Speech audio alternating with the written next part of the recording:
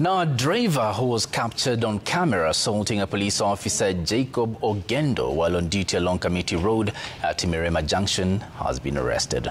Njoroge was arrested last night while hiding in a house in Kayole. Njoroge had gone into hiding after beating up a traffic police officer who had arrested him for allegedly making a U-turn and obstructing other road users. Police traced him after he made a call to a friend seeking to be helped to move to Jacaranda away from his residence in Nairobi's Balozi Estate. Nairobi Traffic Commander Vitalis Otieno says the driver will be charged with attempted murder. The officer is still recuperating at Mama Lucy Hospital.